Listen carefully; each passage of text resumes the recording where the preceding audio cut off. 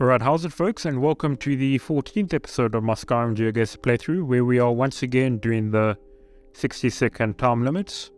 And it looks like the resum has already overtaken me for this one, getting full points at 25,000 points in 3 minutes 14 seconds. You one of my subscribers, but well done, that's pretty impressive. And in the community poll, you guys voted for me not being able to move around, so we're going to do those two restrictions together. If you'll notice, I'm already in second place for this one. Unfortunately, OBS bonked out a little and recorded a black screen. So this is me essentially re-recording this episode to try and get this one out of the way. Hopefully I can get better than that, maybe even get first place. But in order to get that, I'm going to need to get more than 24,973 points. And okay, we've got ourselves a waterfall river to our south. And not much else of note. Is there a path on the, there is a path on the other side, and okay, I think I recognize that little thing. It's where you meet one of the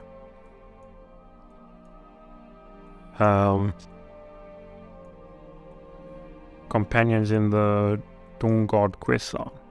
On here somewhere. It's on our side, yeah. This thing, yes, that thing.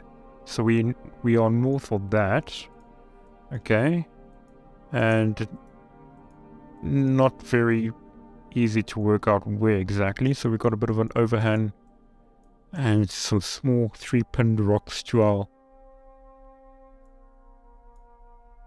our west. So we, oh jeez, I ran out of time without even realizing it. Okay, so that we were in that area. It was just other rocks I was meant to move across on. I was trying to look for the overhang, but they kind of difficult to spot from the bird's eye view.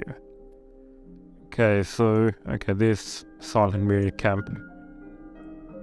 Bit of water, and then there's that mammoth poacher's camp then. Okay, so I know roughly where I am. So it's this water. And then there's that poacher's camp then. Okay. We're basically in an open field near Dead Tree. It's not very distinctive again. Okay, so that looks like a clump of trees to our northeast and clump of trees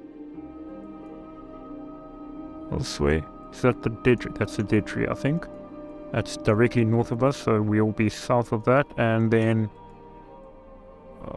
running out of time, so I'm just going to lock that answer in. Yep, that's pretty much on top of it. And that's 3 meters away for 5,000 points. On to round 3, and it is a paved road in the rift.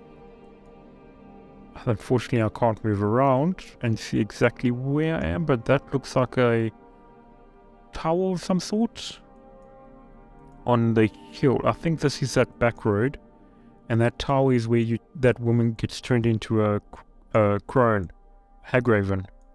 So it might be that tower over there. So where's that tower positioned from us? Southeast, so we will be northwest of it, so we'll be along this road, and then we're on a bit of an overhang in the tree line, so that's difficult to spot. So that looks like an overhang.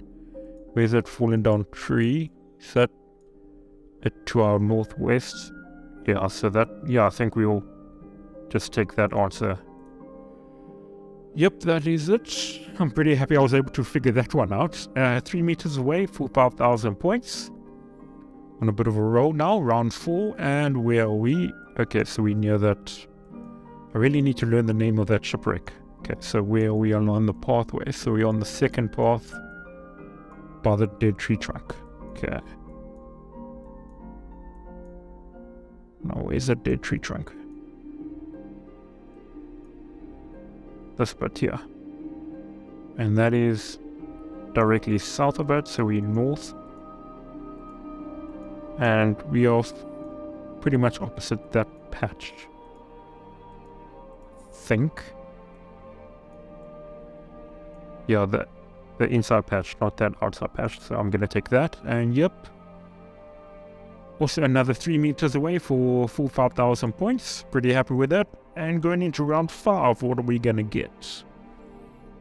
Okay, we're on this road. I know this road. It's... yeah, and there's that Trinox sign for this in here. And we're along this road here. Okay, so...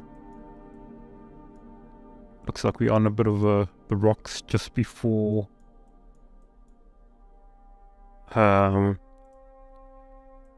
the lip, that lip over there, and we are in the second half of it, somewhere along the middle, in between two of these little bushes. I think that might be it, so we're going to take that as our guess.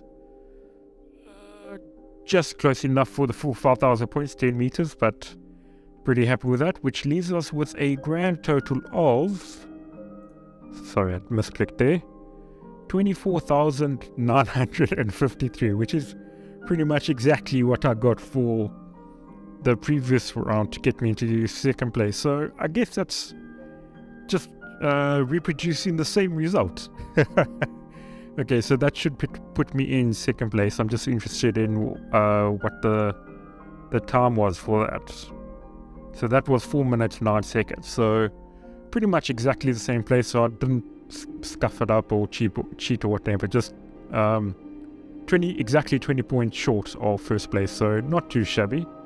I hope to see you guys in the next one, and you guys have a great day. Cheers for now.